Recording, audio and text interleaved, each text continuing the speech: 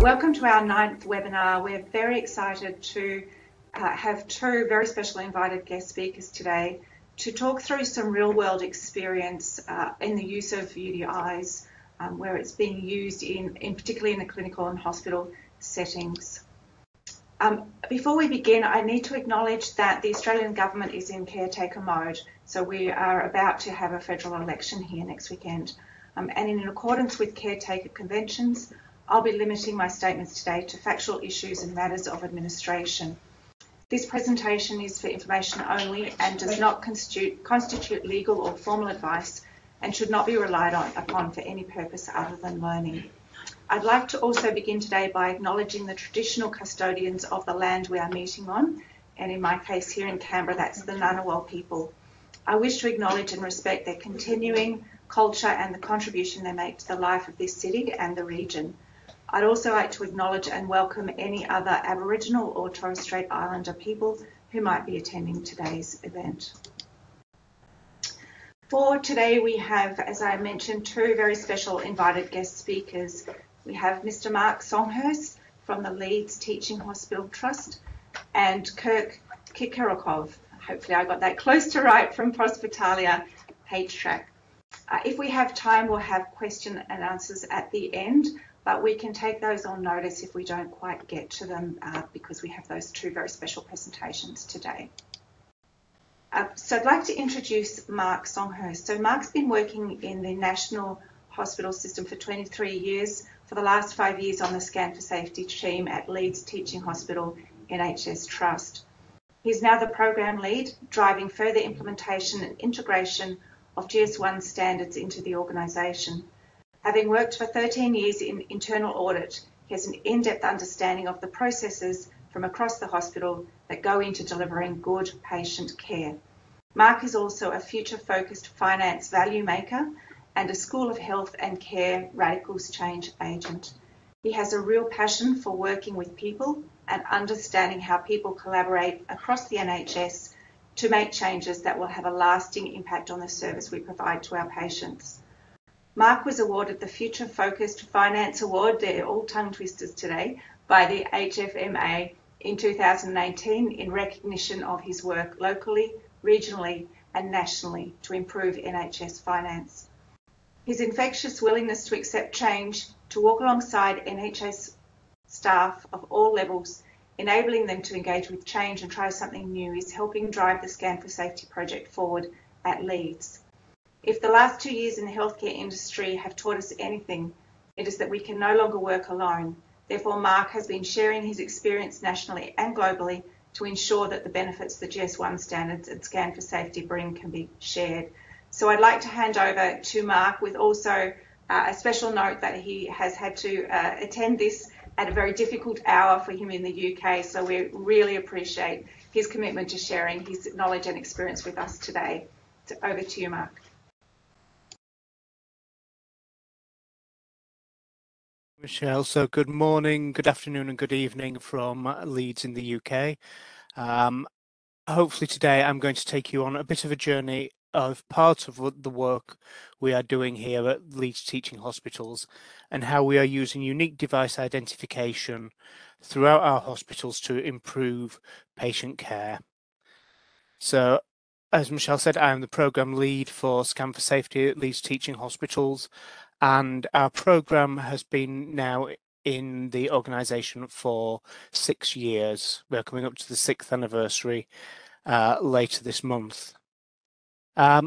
Just so that I can set a bit of a picture for you, this is a slide used by my boss and shows the complexity of the healthcare system in the UK alone.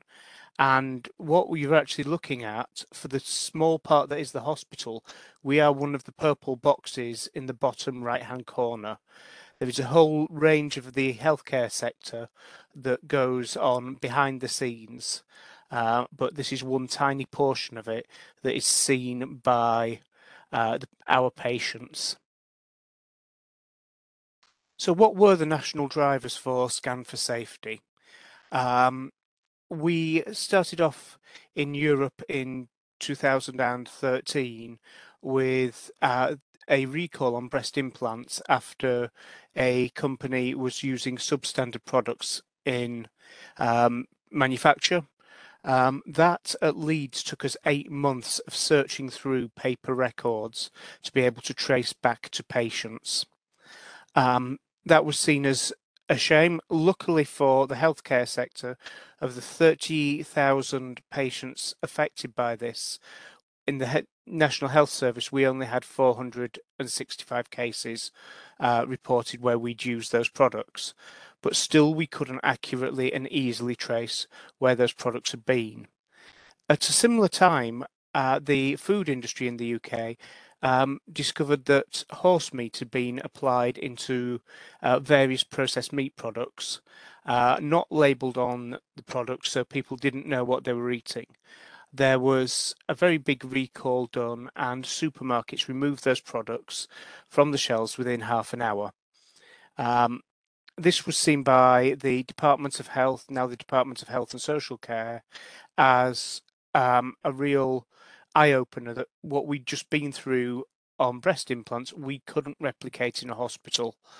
And so that was brought into the National Health Service e-procurement strategy as to how we can use unique device identification and other standards to be able to recall products. And there were some example sites picked. So we had examples of big hospital trusts like ourselves, and I'll come on to our organisation very shortly, all the way down to very small cottage hospitals to see whether you could implement this at scale. So what we were trying to introduce was GS1 standards and the public Pan-European Public Procurement Online standards. This became known as Scan for Safety, just to make it a lot easier for people to say than the Global Standards 1 and the Pan-European Public Procurement Online standards.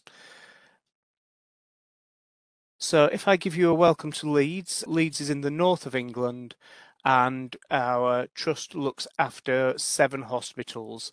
They range from very small ambulatory hospitals at Seacroft through to small cottage hospitals at Wharfdale, and then all the way up to our 2 main sites of St James's and Leeds General Infirmary, each of which have about 1,000 beds on them. We are the largest provider of specialist adult and paediatric services in the UK, and we provide about 150 different specialist services in the organisation. We have a regional responsibility for 5.2 million people, and we do everything from heart valve replacement surgery, robotic surgery. We are a major trauma centre for the north of England, so we frequently end up with our patients being flown in by helicopter. We are a leading cancer centre, and we are the only UK hand transplant surgery setting. So the goals of our organisation are to be the best for patient safety, quality and experience, to be the best place to work, to offer a seamless and integrated care. And that's not just within our hospital, that's starting to look wider afield. So we're not talking just one sector of our hospital to the next, we're talking with our community colleagues, with our colleagues that are based in other hospitals across the region, and with social care settings, so that a patient sees care as one continuum, not as individual organisations all impacting. We want to be the centre for research, innovation and education, as well as for those specialist services. And obviously, as with any organisation, we want to be financially sustainable. And we were one of the few trusts in the UK to be actually rated by the Care Quality Commission as outstanding for our use of resources. What drives the work here at Leeds are the values that we have, and these were defined by the organisation, and these have a real impact on what we can do and how we can work with people. So as a member of staff, I'm accountable to not only my managers but to the patients whom we serve and to other colleagues. We work in a very collaborative manner, so just because I'm doing scan for safety and I sit within procurement doesn't mean to say that I don't work alongside my clinical colleagues to deliver the best care possible and spend time with them in the healthcare settings, understanding how they work. We're empowered to make our own decisions, and with 18,000 members of staff here at Leeds, that's really important. I don't need permission all the time to do things. Actually, if it's in my role and my remit, then that's how we make the changes happen. We are fair in the way we work and honest and transparent. And most importantly, we are patient centered. So we are always looking for where does the patient fit. And as we talk through unique device identification, then that is where actually keeping a focus on the patient is really important. When we undertook Scan for Safety and started in our journey, one of the things that we did was we looked at a hospital that had already been doing this. And to Kirk's delight, it will be that we actually followed Derby, who had already started well down the route of this using H-Track. So H-Track has been part of the National Health Service and the journey of Scan for Safety. So let's pick a product. We're going to pick this. It is a TAVI, a transaortic valve implantation. It could be known by its brand name. So we could pick that it's a Medtronic. Just picking a brand name in general. It could be known as the manufacturer's part code, and that's quite often what our inventory teams talk about. Our data teams talk about it as an inventory management customer item number. All of these cause confusion because when you look at an electronic system, a manufacturer's product code could be the same for a variety of products. We did have at one point one manufacturer's product code in our organisation that covered either a syringe, a blunt filter needle, or a porcine heart valve. So if we'd have got the wrong company with the same manufacturer's product code, we could have well and truly ended up with a shock if we'd have ordered a mass box of syringes but sent it to the heart valve company. So what is needed is a unique way of identifying products.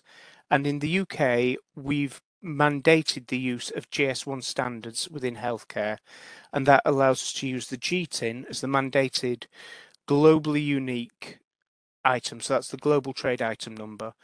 And that allows us to follow a product through at points. So when I'm talking about where does this fit in? So how this works at Leeds at the moment is our clinical colleagues will identify that we need to use a specific product. That could be because of the nature of the patient. So being the regional centre, we could be the last option for surgery for a patient.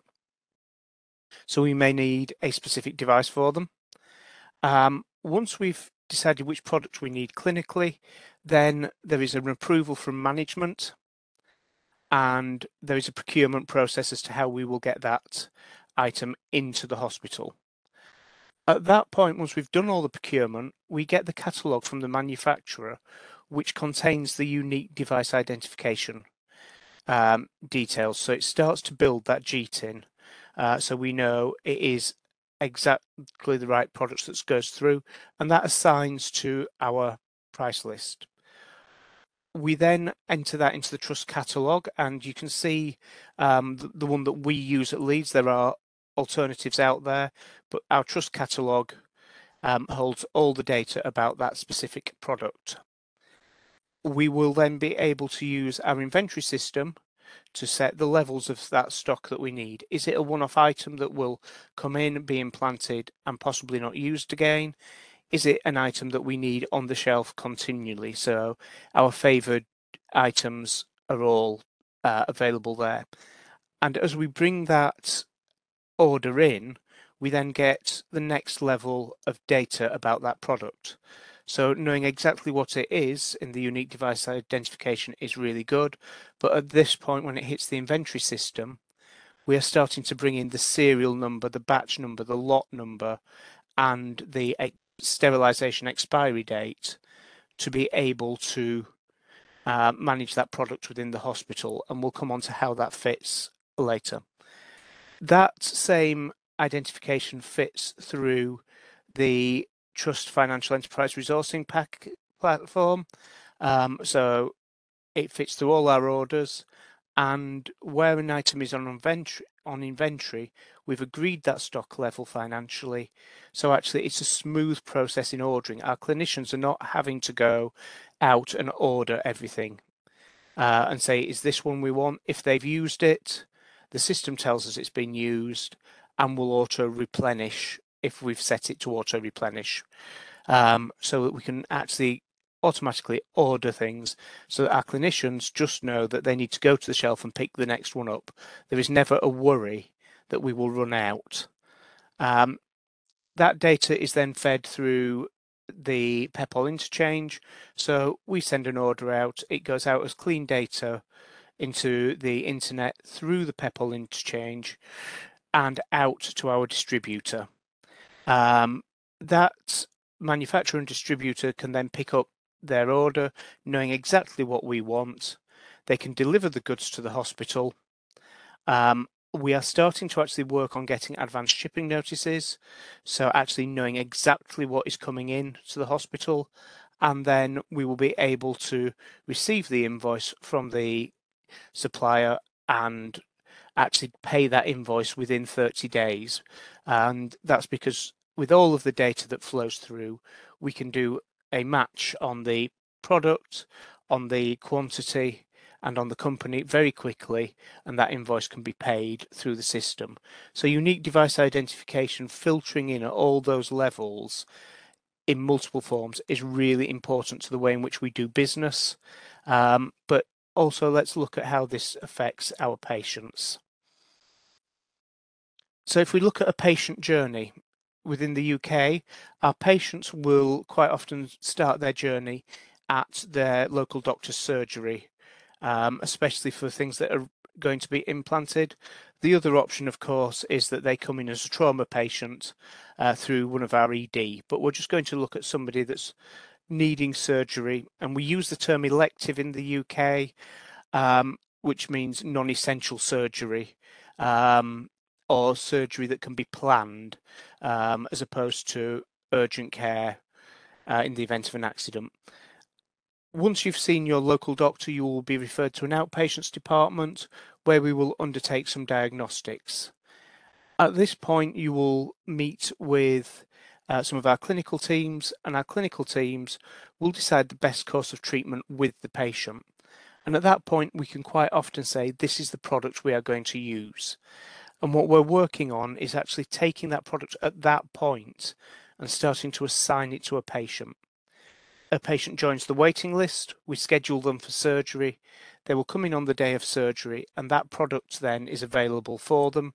We take it off the shelf, we implant it into the patient in theatres and record its usage.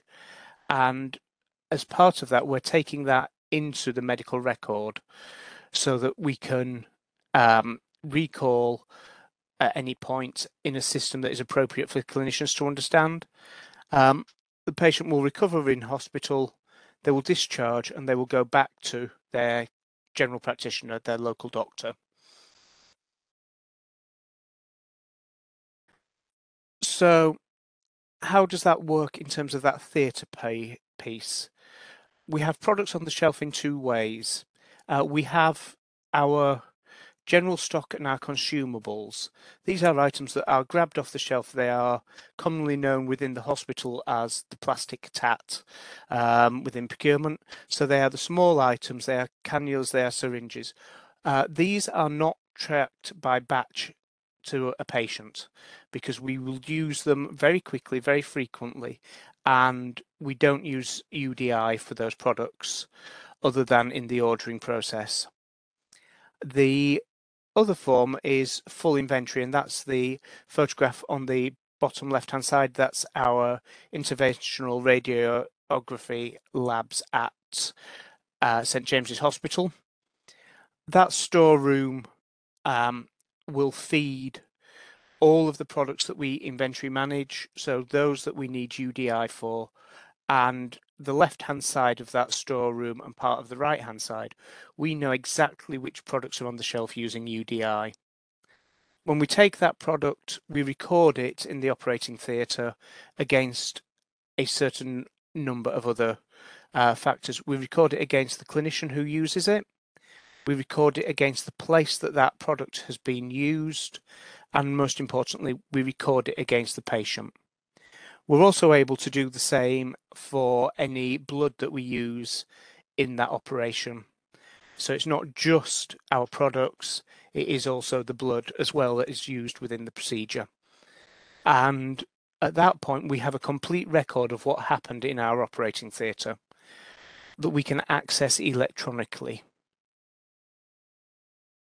If you wanted to see it as a data systems flow, this is where that patient journey that I just described is seen in the blue boxes, and we pick up various items. So we pick up on here the patient demographics from our patient administration system. So we're able to get an accurate record of which patients we've got. We're currently working on integrating with our theatre management system so that we will be able to bring through what we know as the OPCS code, the operating procedure clinical standard code, and we're able to then bring that through into a record, and that all feeds into Omnicell. So we have our correct patient with the correct procedure, and we're able to pull a kitting list, and we're hoping in the next year to roll that kitting list out fully into our organisation. In the background, we're pulling all the product data and location data from the GS1 location management tool. From the product data, we're pulling from the manufacturer through our systems, and that all links in together. Once we've got all that record in one place, we're feeding different systems out of it. So we're feeding our costing and patient level costing teams data. That's the blue box. We're feeding PPM Plus, which is our in-house electronic health record, and we're starting that integration as we speak. We know exactly where it's going to go. It's going to go automatically into the op note. So when a surgeon opens up their op note after a procedure, they will know exactly which products we've used. And then we have further reporting that we need to do into the National Health Service digital team for registers on a national basis as to products that we've used, especially around implants. And we're working on automating that link as well. This is a quote from a friend of mine who is a healthcare commentator in the UK, a former patients advocate and former chief executive of hospital trusts, which says data is useless unless it's turned into information, and information is useless unless it's properly targeted. And that's really important. The data is really good, but we have to target it. So we have to be able to assign meaning to it, whether that's the product and the patient assigned, the product and the location for recall. If we don't target that data properly, then actually nobody uses it. So it's always worth bearing that in mind. So what are the benefits of the work we've done? We're able to control our stock far better. And part of our success in this is we've introduced inventory managers into our organisation who manage stock on behalf of clinicians. So on the left-hand side, you'll see a picture of lots of items stacked up on a desk. This was £126,000 worth of stock. It went out of date in an RFID control cabinet because nobody was looking at the data. Nobody was looking at what was going to go out. We knew all about the product, but nobody was looking at it. So as you start to implement this work on UDI, make sure you've got people looking at the data. Does this work for recall? So if you remember at the start of my presentation, I talked about it taking us 8 months to sift through patient records on paper. With the product recall, this work had to be repeated in 2019, and these are the timings from that recall. So at 10:15 we received formal notification from our regulatory authority that a product no longer had a CE mark, so could not be used within the hospital. Within 13 minutes, we had confirmed that we did have some of those products in the organisation, and we'd also checked with the clinical areas that were using them that they weren't going to be used that day. By 11:42 on the same day, we had removed those products from the shelves. They were in quarantine with our inventory managers and would not be used within surgery. Luckily, we didn't need to do a recall of patients for this piece of work, so we were able to leave it at that. If we'd have needed to recall patients, had they been using the scan for safety system, so time-wise, if it was whilst we'd been using scan for safety in that area, we would have been able to recall those patients in that same time and have a list given to a surgeon to revise the surgery and actually meet with the patients. But there are financial benefits to being able to do this work. So we've been able to reduce the amount of time that theatre staff are doing those product recalls because we know where to look for our products, exactly which shelf they should be on, and pull them back quickly. We're able to reduce our inventory because we've got clean data going through. We know exactly how much of a product we are using, and we are certain of that. So we're not placing a clinical member of staff under pressure of thinking, I've only got one of these on the shelf. If I drop it, that's it. I've got to completely come out of the operation and start again. We're able to have the right amount on the shelves, but that is not to have excess stock. So we started off looking at the TAVIs, the transaortic valve implantations.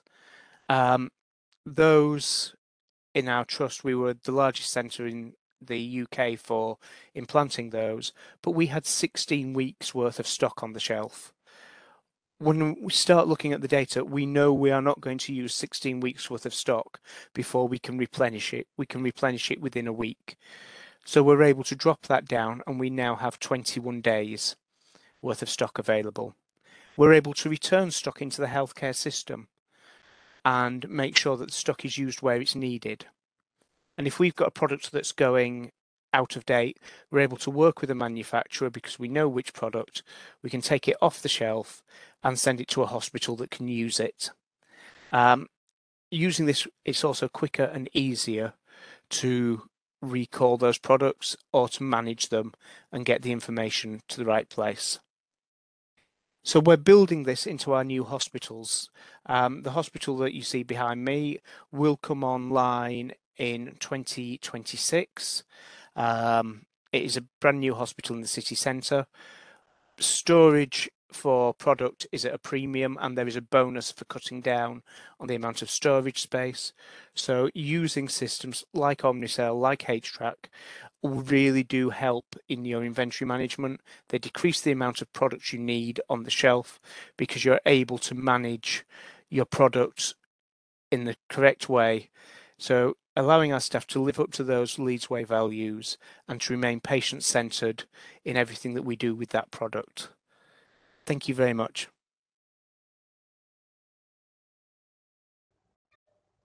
Thank you so much, Mark. Really appreciate your presentation. We will move forward now. Just a reminder, please, that the questions are now open for Slido. So if you have any questions for Mark or for Kirk, please send them through Slido.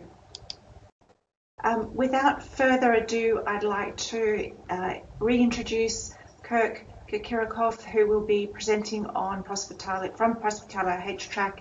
And as you heard Mark talk through, it was also involved in some of the UK hospitals and some of that work. So Kirk's committed to achieving sustainable healthcare through digital technologies and has been dedicated to this cause for 2 decades. As the Managing Director of Prospitalia HTrack, he specialises in innovative software solutions for the complex supply chains that exist for medical devices. This includes life-saving and life-enhancing technologies such as implantable prostheses and other medical devices. His work has contributed to delivering innovative software for patient safety while also delivering cost savings and efficiency in the supply chain. He joined the HTRAC business soon after the company's establishment in 2002 and has developed the capability of the business to where it is today, with 25% of the Australian acute hospitals using the HTRAC software and its internationalisation with growth in New Zealand, Germany and the UK. I will hand over to you now, Kirk. Thank you. Thank you, Michelle, and thank you to all of your delegates online for joining this presentation. I'll talk a little bit first about our company, Prospitalia HTRAC, where we've come from, the journey that we've been on to bring us to where we are today. And then my following slides will be more about UDI, its role in all of this, and certainly Mark spoke very eloquently about the sorts of things that Leeds Hospital is doing with UDI technologies, but also some case studies or use cases for UDI in healthcare.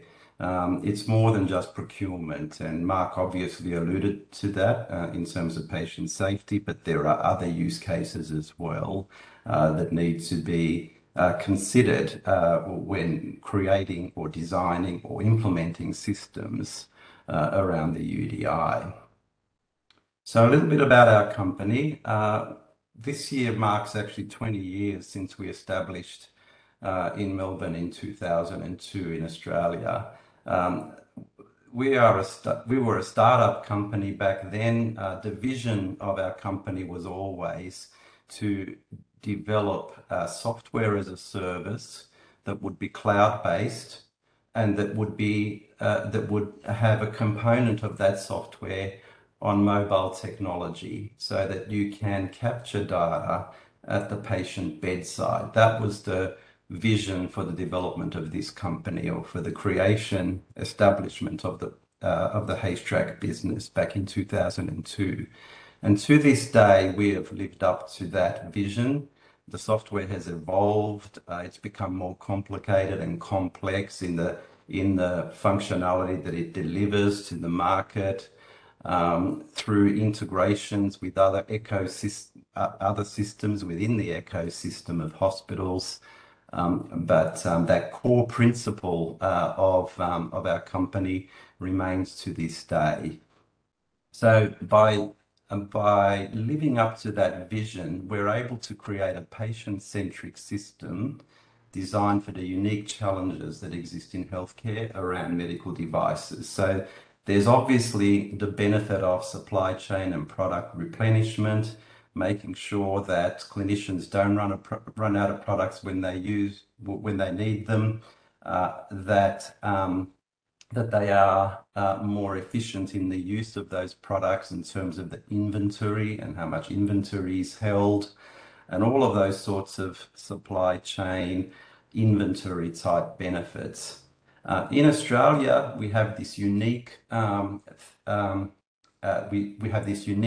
consideration around prosthesis billing or billing for implantable devices.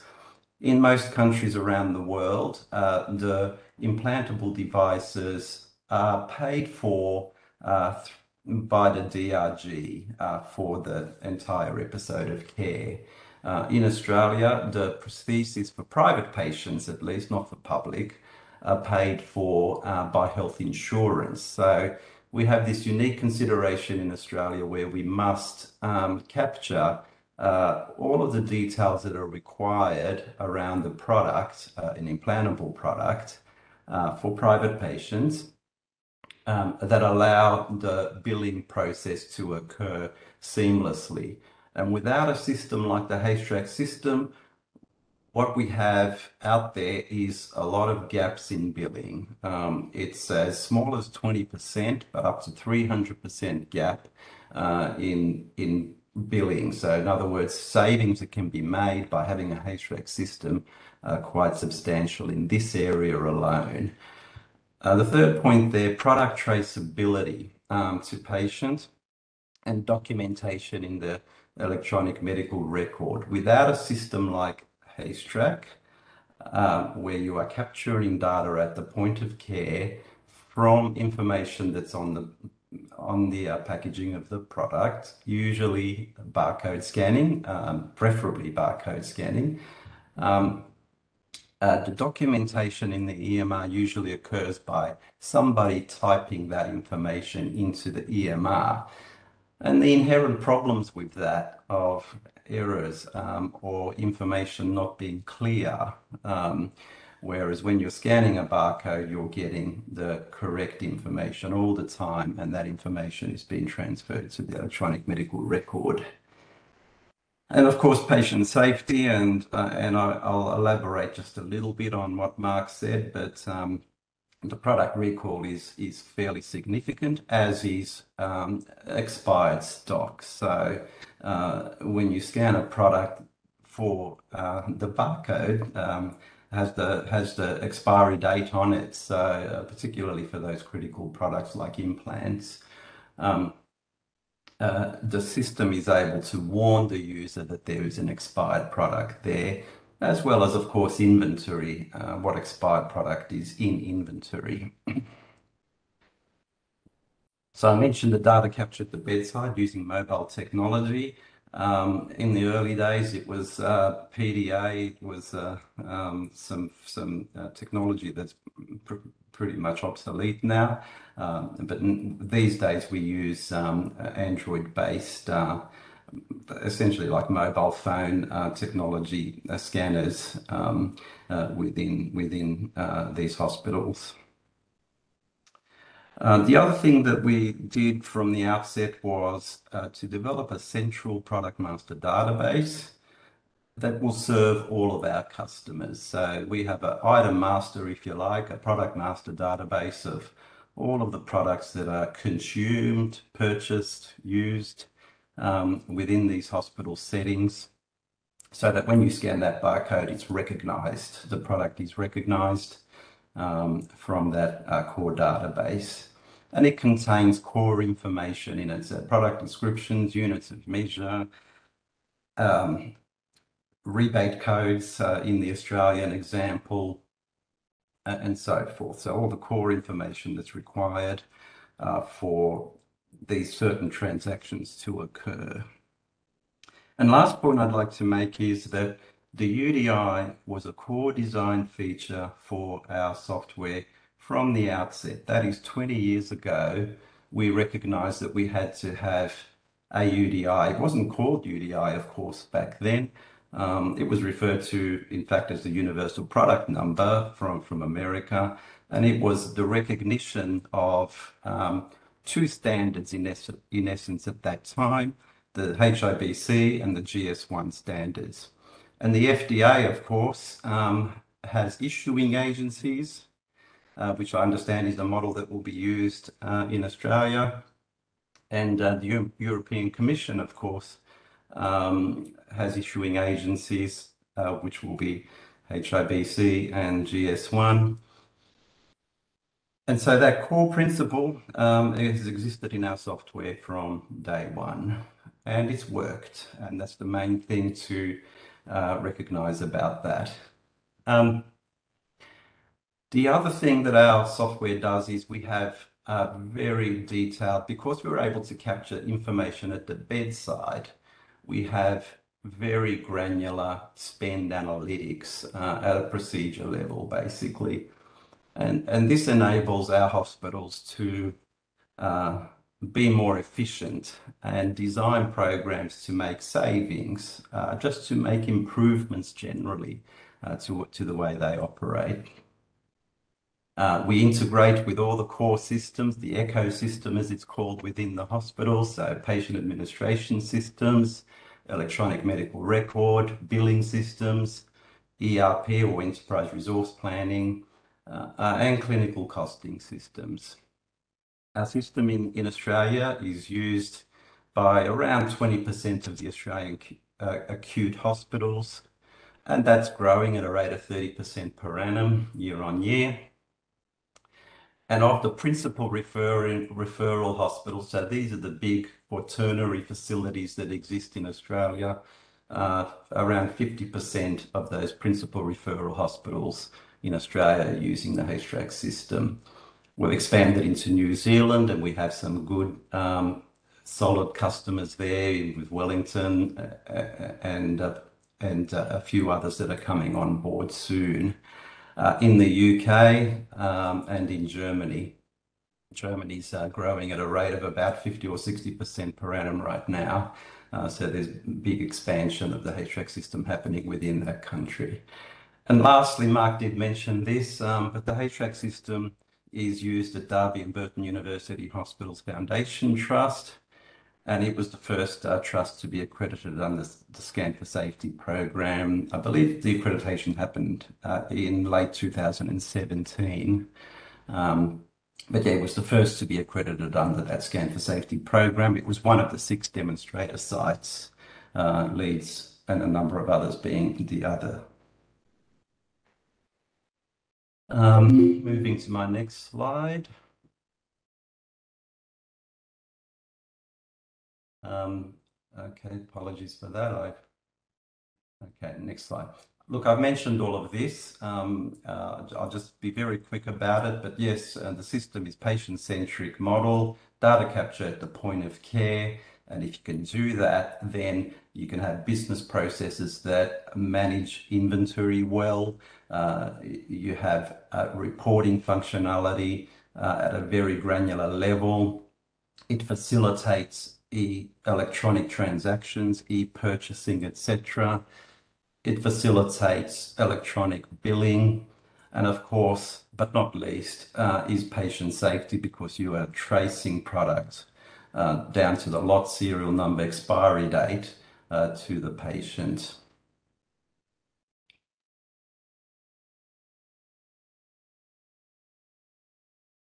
So why is the UDI important? A few points here. It provides certainty in the market. So for both suppliers and providers, it provides a certainty about what investments to make for your systems, for the work that you do on cataloging and all of those sorts of things. So that is really important to make sure you have take up with suppliers and with providers. So I think the UDI is a very, very positive thing. It's certainly been very positive with the FDA regulation around UDI. There's been a very positive take up of UDI technology. It guarantees penetration. In other words, more providers, suppliers will take up that technology, which means that you get ubiquity across the market of these technologies. And I say technologies, UDI is one component of that. It's a facilitator that enables these systems to be built, basically. It removes inconsistency. It reduces cost in duplication of effort and costly workarounds.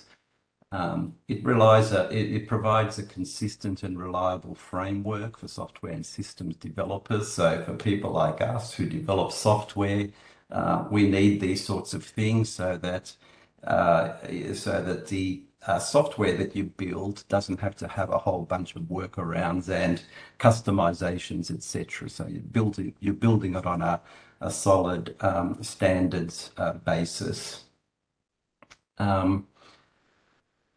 For Australia, by following the regulations that are already in place in the US through the FDA and the European Commission, we're a global player.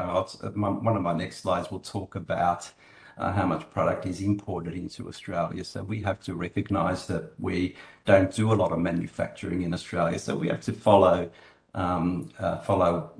what other jurisdictions have done in that space as well.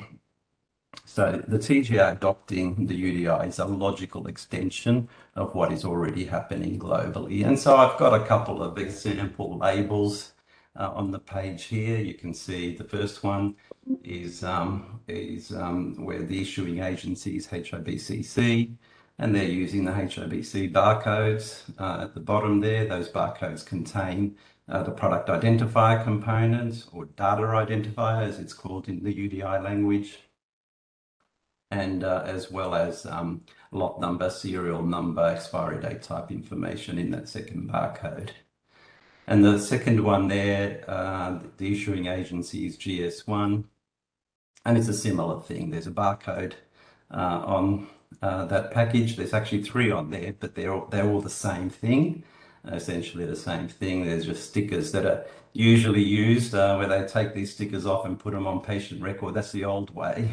And that still does happen a lot out in the marketplace. Moving to my next slide. So what do we see in practice? So from all the implementations that we've done, there's around 70 to 80 hospitals globally that use the HTRAC system now. So what have we seen in practice? More than 90% of the product data usage captured through HTRAC is by scanning manufacturers' barcodes now. So that's actually quite a significant statistic. In the early days, it was a lot less than that. So the global trends and what the FDA has done, etc., has really contributed to a large extent to the automation, if you like, because scanning a barcode is an automated way of capturing this sort of data.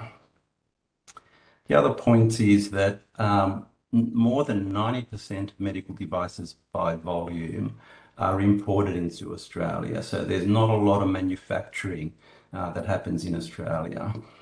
The top 20 companies globally in Australia represent more than 70% of all medical devices sold into the Australian market. This is what we see consistently across all of our customers. And it's fair to say that that's also true in the other markets that we operate. So in the UK and Germany and New Zealand, that is also the case. So while there are a lot of companies, hundreds of medical devices companies in the world, it's the top 20 that do the most volume. In Australia, there are a few very large distributors or largest distributors or importers that represent many manufacturers from overseas. So one example is Life Healthcare, who are an importer, distributor importer of products from many places around the world, many manufacturers.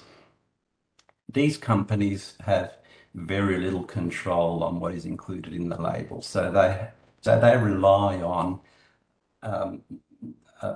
standards being in place, the UDI standards. There are equally in Australia a lot of small and medium enterprises that are importers of some very niche and highly specialized products. And these companies have even less influence on the manufacturing operations. So therefore, again, I stress that last point, it's logical for Australia to be in harmony with the FDA/EC on UDI. Some of the challenges that we have seen, it doesn't happen very often, but when it does happen, it is quite problematic, and that is the incorrect application of standards. So while a company in good faith has tried to use one of the standards in UDI, they sometimes don't apply it correctly. And that does result in some problems because you have to sort of disable then the barcode so that it can't be scanned because it's incorrect. So that's something that the issuing agencies need to work with their supplier companies to make sure that they educate them properly on the application of the standards as well. The other challenge that still exists is with fragment sets, and by that we're talking about generally orthopedics, but it does occur in other areas as well. But things like screws, plates, rods, etc., that are used in trauma or orthopedics. These products are often supplied non-sterile. That means they arrive in the hospital, they go into caddies and things like that. And they have to go through a sterilization process first. So they get put into these sterile trays, goes through a sterilization process. And then when they reach the theatre or the operating rooms or the place where they do the surgery, there is no packaging. So capturing the lot number or serial number for those products becomes almost impossible without some sort of workaround. So there is these challenges that still exist there. The other one is kits and bundled products. So from a traceability standpoint, every product that you use on a patient needs to be captured for traceability. So the UDI therefore needs to be applied at the smallest unit, and that usually means the each, but that doesn't always happen because the supplier will consider the selling unit only. So the labeling, etc., happens on the selling unit that might have two, it might have 5 products in it, but that's not what gets implanted into the patient. So yeah, we have to be conscious of those sorts of use cases as well. The available real estate on product package is also sometimes limiting as to what you can put on there. So there needs to be a clear definition of the use cases and the design of the systems to deal with all those unique use cases that exist in healthcare. And finally, stakeholder engagement. So this is really critical. There needs to be a good education program around the UDI and the systems that are implemented and how they are going to facilitate better processes. And that communication has to be at all level. And there needs to be a really good, solid change management program. I'm conscious of time. I don't have a lot of time left. So I'll just very briefly talk about this slide, but typically when we do rollouts, these are the sorts of systems that we find that we have to integrate into. So patient management, where we get demographic data coming into the HTRAC system, electronic medical record, where we write into the electronic medical record the consumption, the usage of products, operating room management systems or theatre management systems as they're commonly referred to, getting information on planned procedures and the documentation actually of the case back into HTRAC so that you've got granular data from which to analyse, and clinical costing, ERP, and billing systems. And just very briefly, implant registries. There are many implant registries, and these are mostly run by colleges, the College of Surgeons, for example. For example, the Australian Orthopaedic Association runs the National Joint Registry. These registries require not just the capture of products that are used, but there's certain clinical data as well that needs to be included on the record that look at or over time can analyze product efficacy. So that's one of the core functions of some of these registries, so that they can do their longitudinal studies. So that's also quite important. Most of the time, the capture of this data is by manual means. In other words, these forms, there's an example form there that you see, it's a HIP form from the Australian Orthopaedics Association, the Joint Registry. These are filled in manually generally. And so we want to make this electronic to make it more efficient and also to avoid duplication of effort. Okay, I'll move on. I'm just conscious of time. I don't have much left. So example case studies, customer ABC, customer A, some of the prosthesis and patient billing, because we were able to automate that process. there was a reduction in processing time of 8 hours per day, resulting in a saving of 1.2 million. So massive operating efficiencies. Customer B, they went from 3.8 million billing to 5 million, a 30% improvement. Customer C, similar billing, went from 3 million to 9 million, a 300% improvement. And then they used the HVAC data to get savings from improved management of consumables and prosthetics, and they got 7 million per annum. And just a few slides to show some business intelligence type dashboards. This is using our H-Control product, and you can see the sort of granular information you have on spend down to procedure levels or specialty levels. And the next one along, we're looking at a total knee replacement, for example. Who are the surgeons? What did they spend? How long did they take? What was their average spend? And who do they prefer to use? So this is the sort of information you can get to when you capture data at the bedside. So that's my presentation. Thank you. Thank you so much, Kirk and Mark. And I can see we're right on time now. We have a range of really, really good questions. So what we might do to make sure that we cover them comprehensively is we'll take them offline, and we've got a recording of them, and we'll provide answers at the start of the next webinar. So we have probably about 10 questions, which are really, really good questions for Mark and for Kirk. So we'll do those, and Mark and Kirk appreciate your input to those before our next webinar, if that's okay. For anyone who can stay on, I'm just going to quickly go through one more slide before we finish up. So we are going to talk in our June webinar on the 21st of June about the Australian UDI sandpit.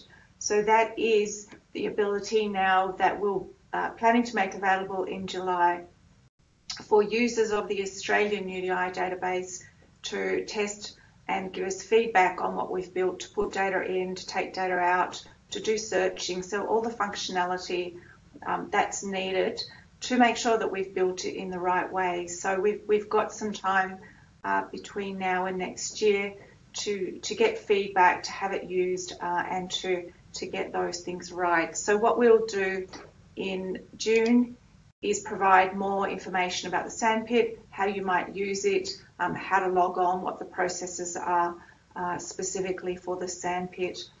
So again, apologies we've run over, but I really want to thank Mark and Kirk for their sharing their experience today. That was very helpful, and we have a really good range of questions, and we will take those and prepare those for the next webinar. So thank you so much, everybody. Have a lovely Tuesday, and we'll see you back in June.